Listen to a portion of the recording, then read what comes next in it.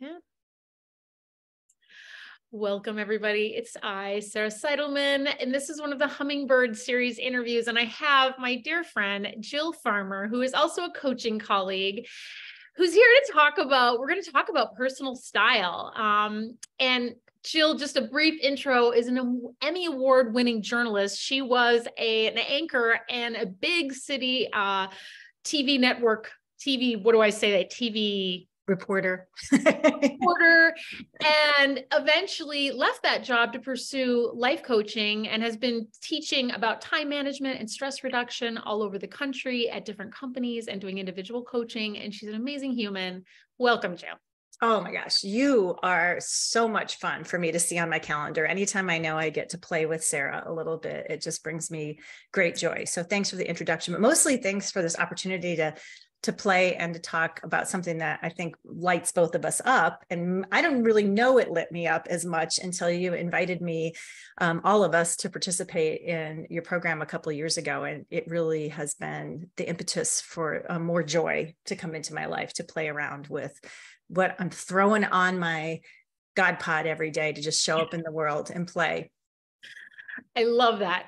Yeah. So one of the reasons I wanted to have Jill on is because last year we were in the Authentic Fashion, well, actually the last 2 years, Authentic Fashion February, where we're all just taking a selfie every day of an outfit we put together. And we're trying to explore what feels best. Like, how do we find our authentic style? And Jill just like took this and ran with it and really developed her own unique style. And it was so inspiring and so fun. And then she's been making some fun TikToks. And anyway, so I just wanted to talk about it. Yeah. Tell me about your journey with style and like, what happened to you when you got into this program? Like, what happened before that? I mean, all of it, any of it. Well, I always liked clothes, but there was this kind of, I didn't know they were there, but I had these patterns, these rules in my head, like, okay, I dress up for work stuff, or if I'm going out or there's an event, and then the rest of the time I'm comfortable, but then I kind of need to hide out because I'm not sure anybody else should see me in these, or I don't feel great. So it's like almost an invisibility cloak of my uniform of like sweatpants and sweatshirt when I want to go out and be comfortable. And so I had this association of like, what, there's looking great and then there's feeling comfortable, and those two things didn't really intersect. And so much of what I wore for work was what I wore when I was trying to look good was dictated by these rules of what work told me I had to do years ago, even though now I've been, somebody who worked for myself for a long time, but those old bosses in my head were still sort of playing into the choices that I was making. And so both years, the first year of Authentic, of the experience with you in February, was so great because we were coming off of COVID and all of us had kind of gotten used to wearing really comfortable clothes, which was joyful. All of a sudden it's like, do we want to go back to Spanx and things that cut off our breathing? Especially I am 54, so I'm of a certain age of like these clothes that don't necessarily feel good on my body. But the other side of it is, do I want to look like I'm in pajamas all the time either? And so I really felt the joy of the experiment of trying to blend comfort and style and just expression. And it dawned on me for the first time that for me, I'm not somebody who creates a lot of art in my mind. I'm an appreciator of art, but I haven't identified as a creator of art necessarily. But I realized, oh no, this is my palette. Playing with clothes is really joyful for me. It's a really good creative outlet. And so that again, that was like, there was a seed that was there, but the experience of coming together with you and with the other folks who joined in that first group, and then the second year again, helped that germinate. Absolutely. And I want to circle back to your point about comfort and feeling good and feeling stylish or feeling like yourself and feeling great. Like if somebody knocked on the door, you'd be happy to answer the door because I know that feeling. I think that's like, when I've gotten to a certain age, I'm not willing to put myself through any kind of massive discomfort. Although I did wear some high heels during the holidays at a couple of parties. But I took them off when I danced on the dance floor, and a few people kind of were like, wow, you're barefoot in this fine, whatever establishment. I'm just like, yes, I am. I just can't do it to myself. But anyway, I think that's been a key thing for a lot of us. It's just finding something, like breaking those rules, whatever those rules were that made you uncomfortable. Um, Tell me about your palette. Like, what did you discover are some of the things? I think one of the things that for a lot of us, we discovered like, wow, for me is like, I keep buying Jackie O cardigans and yet I really don't like they're not flattering on me. I don't really like it. I mean, maybe in a layering situation, but how about you? Like, what did you find didn't work for you? And what did you really like embrace of your palette? Yeah, I think that was there's this part of me that really likes kind of a classic Ralph Lauren style, clean white shirt, navy blazer. And so, but it's mixed or juxtaposed with a little bit of rock and roll and a little bit of bling. And I had these columns of I'm either this or that. And so starting to play with what does it look like if I throw on a plain white tank top with t-shirt with this, very obviously blingy cardigan that I picked up. And do I just only wear this to a New Year's Eve party once a year? Or do I show up at the grocery store in this and feel great? and so that was part of the expression for me, is that it's not necessarily just one style, but it's pieces and essences of these styles. And for me, part of the fun is blending them and playing with it, and sometimes making something that's a little bit maybe stuffy or preppy, a little bit more rock and roll. And so, but for other people, it was more like, I know their experience was like, they were all over the place. They just bought stuff that was on sale or that somebody else said would look good on them. And so for them, narrowing the lane and saying, if it looks like, maybe if it looks like something Jackie O would have worn, that's my lane and I'm just going to stay in that. For me, it was a little bit of more of a sampling and weaving and, braiding things together experience. But yeah, how about you? I love that. Well, some of us came up with style moniker names after we kind of got clearer on, and one of mine was P. Diddy Prep because I'm like, Exactly. I kind of like classic stuff, but then I like to like bling it out. Like today I got my little, some fun pins on, or I just like some sparkle or something to make it. Yeah. Because if it feels too preppy, it feels very static and dead, like something from the past or something. So there's got to be something that livens it up. I remember loving you in particular had some amazing shoes that were just so fun and like unexpected and modern and different. And Jill has some photos she's going to share. Yeah, let's play. I will play a little bit. Yeah. And I think for me, again, I've always loved shoes, but it was sort of, I recognized I really wasn't wearing a lot of them. I put away the big spiky high heels with the big differential that doesn't feel good, but platforms work great for me. I still like and I wasn't wearing them, just out and about or with my jeans. And so that was one of the things that was really fun too. So I'm going to share a little bit here. Let me just put up a kind of a fun little page that I put together. And I'm going to show you like what my kind of normal outfit would have been when we were just out and about playing. And that is just my sweatshirt and, the sweatshirt and joggers, sweatpants and tennis shoes. There is nothing wrong with that outfit. That is just a fine human being that's there. But what I realized is in 1 minute, I could make a very little change, right? Throw on an equally comfortable sweater.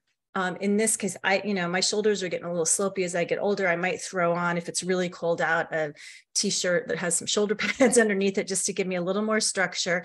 And these really comfortable boots that I've had for years, 10 years now, but I don't throw them on very often. So there really was no more effort, right? Everybody talks about wanting to make things effortless, but putting just a little more intention and easy intention is, I'm just as comfortable, but there's something about this that feels a little more like me when I go out in the world. It's so darling. And let's talk a little bit about how that impacts your mood. One of the things we did is like kind of reflect on how did I feel when I went around the grocery store, when I went and ran my errand, whatever you were doing out in the world. And it's like, I'm guessing when you're wearing that outfit, I noticed when I wore an outfit that I liked, I was much more willing to smile at somebody. If I saw somebody I hadn't seen in 10 years, which sometimes if I feel schlumpy, I will just like cower and like turn down another aisle at the grocery store because I don't feel up to saying hi to somebody. But when I'm dressing in a way that feels good, I feel confident, more confident and more open-hearted. 100%. Like this is another example of just throwing on I just threw on a white shirt, tied it at the bottom with those same sweatpants, and then threw on just a little necklace that I like for some color. And that Jill is the same person on the inside as, sweatshirt Jill. And yet there's something about that just makes me feel a little more energized. For me, there's an internal, external component to my energy. It makes me just feel a little bit more authentic to who I am. And it's strange to say, right? It's that connection, but it's true. It's a little bit like when people, I think, have these associations of, well, I don't want to be vain, or people who care a lot about fashion are just shallow. And I disagree. Just like my living space in my house is a reflection of me, and I could live in a house with no art up on the walls and the furniture that was just purely utilitarian and that had no expression. But for me, letting myself play with those things lights an internal fire that helps fuel other things that are happening in my life in a really meaningful way that I just don't think I recognized until the last few years. There's so many things I want to say about that. One, like dressing and doing any creative self-expression is one thing I've learned really helps with addiction for me. So like one of my core addictions, I mean, I sort of have this addictive personality, but one of my core addictions is overeating. So it's like, if I want to not overeat, one of the things I'll do is, well, I'll make art, but I'll intentionally dress and say, Sarah, like, let's put it on an outfit that feels good, because there's again, it just gives you that dopamine hit that I think my addictive brain is looking for the dopamine hit. There's all this stuff about dopamine dressing now, which I think is really interesting. There was something else I wanted to say too about what you're saying that I forgot. I lost the thread, but I think it really helps. It's such a holistic thing. Oh, I know. This is what I was thinking of. This idea that these things are superficial, that, picking out a jacket or spending hours thrift shopping, maybe as a superficial pursuit. And I remember years ago, I was thinking about like hair dyeing and getting your nails done and all these things. And being a really spiritual person, I was like, is this what we're meant to be doing? And in a lot of spiritual traditions, right, we go into asceticism and like, we turn away from these things, and we furnish our home with just a simple bed and a bowl and whatever. And I was like, I finally went on a journey to my spirit animal, Alice. And I was just like, Alice, like, what's the deal with all this hair dyeing and the nail? At the time, it was about the hair dyeing and the nails and all that stuff. And is that okay? And then what she showed me was this beautiful Japanese garden. And she's like, this was like beautiful earth. There's nothing wrong with it. But these humans came in and they made this amazing garden that brings so much joy to so many people. And that's a way really of messing with nature, right? Or messing with simplicity, we might say. Just why did you just leave it alone? And that gave me such a cool perspective. It's like, oh, it's okay. It's okay. Whatever you want to do. Like if you want to be simple and never care about what you're wearing, like some people really get off on like, hey, I wear a jumpsuit every day so I can just focus on my, like Vera Wang, like she wears just black turtleneck, black jeans, like day in, day out. Cause she's like, I'm all about like streaming all my, creativity towards the dresses that I want to make. So anyways, so many cool things that you mentioned. Yeah. And I think that's part of the thing too. It's like for some people, this exploration though can lead them to a uniform, so to speak, that is comfortable and it's not an either or. Either I wear something that's, comfortable in the same thing and there's no variety to it, or I express myself in the way that I'm wearing. It's like, can you play with it like this? I'll share one more. This is a really, this is kind of a uniform for me when I'm out and about, is just these, again, another pair of kind of stretchy joggers and a graphic tee, and then just this leather moto jacket. And it's playing with it. This is a work uniform. I never would have worn to a business event. I never would have worn bling or sparkles in the past, but there's really nothing crazy about that, right? It took this very kind of conservative black pantsuit and said, how do I make it more fun and more like me? And then I might play a little bit with, you know, doing stuff like I turn the shirt around backwards and I put on a different pair of shoes. That's the other side of it, is like, I realized there was so much room for play and to take stuff that was sitting in my closet.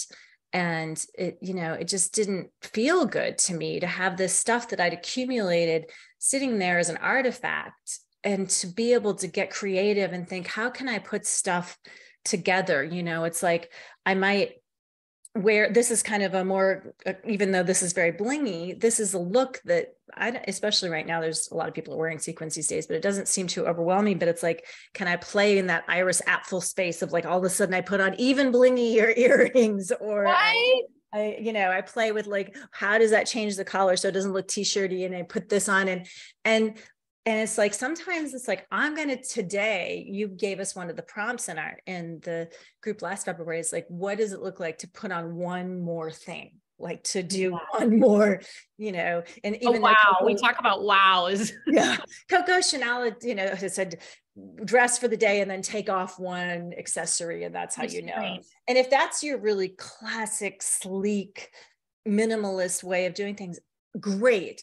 But also to play with, what if I break a rule and mix a pattern together? What if I put gold and silver together? What if I wear navy and black together? What if I, you know, wear my favorite white jeans that only got worn 3 months of the year, all year long, and make it look, you know, seasonably appropriate in the upper Midwest in the cold months. And it's just been super fun and invigorating and joyful, and just a meaningful challenge for me to play with in that space. Yeah. And I think, like you were talking about, like flipping the shirt around, how cool is that? Like you get two wears out of this one outfit. And I think this is the thing that stylists, people who work all day with clothes, they learn all this stuff because they do it 24/7. But most of us, we're not focused on clothes. We want to look better, but really what we have to do is, it's just like learning how to play the guitar. You kind of have to practice it, and it's hard. You're like, oh my gosh, I'm going to get dressed again and take a selfie again every day. But it's like, then you're building this skill. And I ended up watching so many videos, and one of my favorite tricks from one of the videos I watched on, I think it was a J. Crew styling video. It was like, all they did was take an oversized Oxford shirt, and then the woman, she tucked in once, instead of buttoning it, she tucked in one side, and then she wrapped the other and tucked it. And I was just like, my mind is blown. Like, it is so cool. And I love that look because it kind of gives it like a waist, but it's like taking something masculine and making it sculptural. And so many people, if you go on YouTube, you guys search up like fashion tips, and you'll find so many cool tricks that are fun. And again, like playful, like you said, all of a sudden you're just playing in your sandbox with all these things. Yeah, for sure. And I think you had recommended that somebody you had seen that was on the What Not to Wear British version, Trini Woodall.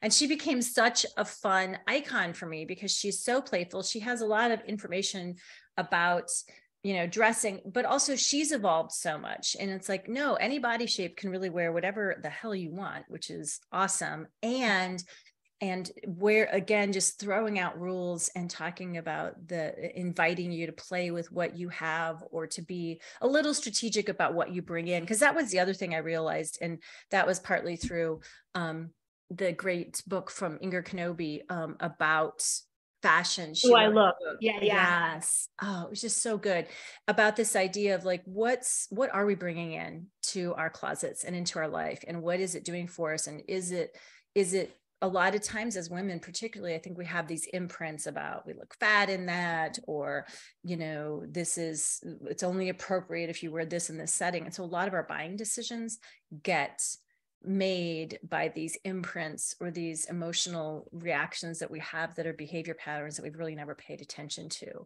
So getting more intentional about it. One of the other people in the group wrote beautifully. She's a college professor, and she wrote about this idea that she realized she'd always really wanted she thought that certain people, it was just effortless, right? And that she was doing something wrong. And she said, no, it's maybe effortless because it's bringing them joy, but there's still an intentionality with putting the things together. And so you don't have to work really hard at it or look like you're trying really hard. But when you put some intentionality with how, you know, the palette of your body is, you're expressing that with whatever you're creating by putting on your clothes every day, there's something that's really rich and meaningful about that. Absolutely. And we always tell people, like, don't declutter your closet. Like, don't get rid of anything, because you may want to toss something, but you might find the perfect way to use it when you start experimenting. And the other thing is that, in Inger's book, which is called How Do I Look? Inger Kenobi, I'll link it in the comments. She also just highlights all, the ethical stuff. I think none of us want to buy stuff that's made by sweatshop labor. None of us want to be buying stuff that we're going to toss away in 6 months because the quality is so crummy. I really re-embraced thrift shopping, and that became something so fun to do with my kids. And now that I have more time, like 10 years ago, I didn't have the time. Which is another topic we could discuss, that you're so good at time management, because Jill's written a wonderful book on time management, which we will also link in the comments, because now I do have some more time, and it's so fun to do that and I realized that, to buy something that's been used, it's like you can change out your palette. It's okay. Like, I can buy this blazer, and in 5 years, if I get tired of it, I can maybe tuck it in the back of my closet, or I can trade it in and find something new, and somebody else can enjoy it. Yeah, I loved that too. And just, and for me, thrifting can feel kind of overwhelming, but the idea of thrifting and the spark that you guys had, where that sort of lit a flame for me, was, what if I play in my closet like I'm thrifting and looking through and thinking about, this is brand new to me, and if I'd never seen it before, how might I wear it differently with the things that I have? And so here, I'll give you one more example. Oh, yes. And while you're doing that, I was just going to share, there's a woman, Ms. Bell Tempo. You can follow her on Instagram, and she does this thing, Shop Your Closet. She'll put up an outfit that's from Instagram, from somebody interesting, and she does all body types. It is not limited to just like stick thin people at all. And then she'll be like, everybody try to go find what you can to recreate this outfit. And it is amazing. Like, I was blown away by some of the outfits that I made, and that, I think it was like a 2-hour class that we took. It was so fun. So anyway, and I follow somebody else on TikTok, I'm forgetting their name now, that does something similar, but they take Pinterest boards or like things from fashion magazines and like, here, try to recreate this look. And it's fun to me. I was like, oh, that does look great. It's not nearly the exact pieces. So this is just an example of, like, I loved these kind of off-white jeans that I got last year. And I have realized I'd kind of tucked them away in September, and it's kind of cold here, but I thought, I like that idea of single color column dressing with a longer jacket or a longer sweater. Again, I wore the t-shirt I have underneath. It has a little bit of shoulder pads, gives me some structure up there. And then I threw on these really kind of funky, almost 70s style platform boots that I love with the white, which kind of, the white jeans sort of show them off in a way that if I was wearing, navy jeans, it wouldn't have. And it was so fun. I was like, oh, I just felt so like free and rebellious to be wearing white jeans in January. But there was just something about playing with that was just really joyful. Yeah. And as we were saying, like, when you feel so good like that, it opens your heart. You become, it's like your capacity to become the kind of person that you want to, and behave in that way that you want to behaving, somehow it allows that, which again is more proof to the idea that this isn't superficial. And I think that's why, like, as you said, it's really about intentionality. Like, what is it? How do I want to feel? And, what could I do today just to switch one thing up so I feel a little better?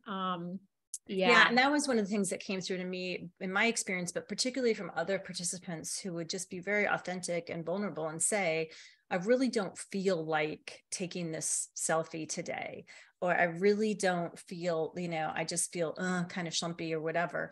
And just playing with the idea of, did the experiment of, when I just knew I was going to be taking the selfie, did I put something on that made me feel a little more, a little less slumpy, a little less, and noticing that sometimes, not always, obviously, it's not a miracle, just change your clothes and your mood immediately gets amazing and it's all rainbows and unicorns. But there was at least a tiny bit of a dial that would get turned for a lot of folks when they recognized that just taking a little more time, it was an act of self-love to think about what really felt on the inside and outside, making those things, helping the dress in a way that helped them feel better, could help turn the dial a little bit. And that was that was a really powerful insight for me as well. Yeah. And I was amazed at sometimes, you look in the mirror, you're like, I'm good, let's go out the door. But when you take a photo and you look at the photo, often you catch things that you're like, oh yeah, there needs to be contrast, or this doesn't exactly, then often I would tweak it again. And so that was a real learning process. I do have one day I remember I really went for it. I went for like 5 wows. I was just like, I'm just going to push it up to see how, and I think I had like a belt, a crazy neck. I had a lot going on. And I went up to this, my friend and I went thrifting that day. And I remember going to the dressing room and suddenly I saw myself in the mirror and I was kind of shocked. And I had this like attack of shame, like, oh my God, what are you doing there? You look clownish. But then it was like, I was able to let that go. But, the powerful feelings that we can have as a result of how we look and our concern for what other people might think of us, it's so, I don't know. We've been steeped in that, or at least I have. And so I think it's just an amazing exercise to see where you're at with yourself too, even if the clothes, I don't know, there's something about it. Yeah, it was, I agree with that 100%. And that's part of the other thing too, is it just, the stakes were low. Okay. So one day I'm like, meh, and I committed to trying to wear some things that I hadn't worn for a long time. And sometimes at the end of the day, in the experiment, it was like, this isn't particularly comfortable. I tried 20 different ways to get one way that I was like, okay. And so maybe it is time to free that up and to put it in the donation pile and let somebody else who it would bring more, joy to have that experience. And so that part of it, I liked too, because there was just this, no, I really have given it the college try here. I've really given this thing. And now it's time to release this piece from my wardrobe and let it go somewhere else. Yeah. And I know other people that I've talked to said, it really changed how they looked at their clothes, how they shop now. They're much more clear on what they're interested in buying or not interested. Like, I don't buy much anymore. I'm like, nope, tried that new, it's like, I've gone through, after doing like 3 cycles of this, I think, is it 3? I think so. Yeah, you just get really clear. So it can save you a lot of money and heartache. Well, thank you, Jill, so much. Can you tell us, I just realized my battery's about to die. So I'm going to let you tell us where you can find us while I put my battery in case we run out of juice. You can go to jillfarmer.com and it will tell you about the work that I do in the world. And the way that I love connecting with people professionally as well. And Sarah, thank you so much for doing Authentic Fashion February these past years. It was it was just a real catalyst, a real gift that absolutely inspired opening up a part of my life that I'm just having so much fun playing with. If you would have told me 3 years ago that I would be making, for fun on TikTok doing, outfit of the day of videos and have a blast doing it, I would have said, really? How that fits in with my, big picture or my brand or whatever. And this helped me sort of say, F it, like, this is fun. And I want to play in this space and have it integrate into the work that I put out in the world. So I'm grateful to you for that. Tell us a little bit too about what you're working on. Because on TikTok, I know you've been sharing like a word of the day and just kind of some gentle, like, more, you guys should subscribe. I'll put your link to your TikTok in this too. I'm just really having fun with sort of using the medium of TikTok. Back in a previous life, way back when, you mentioned I had a life as a TV reporter. And so there's this part of me that's like, oh, I like this medium for communicating.